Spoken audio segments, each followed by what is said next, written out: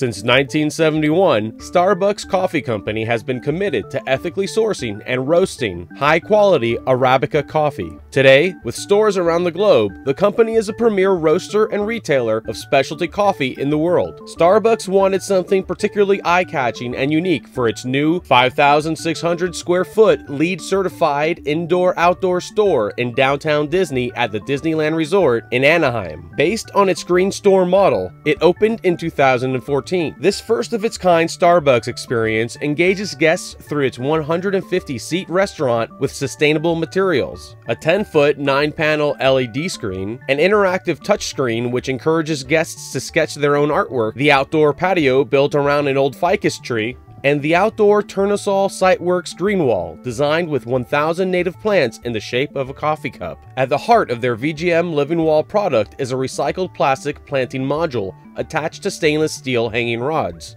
Measuring 15 feet high by 22 feet long, 78 VGM modules were shipped to the job site already grown in, planted in a 4-inch soil profile with Isotoma, reverse spider plant, Senecio serpens, and dwarf mondo grass, with pre-assembled irrigation emitters in the modules. Over time, the mondo grass was removed due to heat issues, and ongoing maintenance includes exchanging bottom plants when necessary.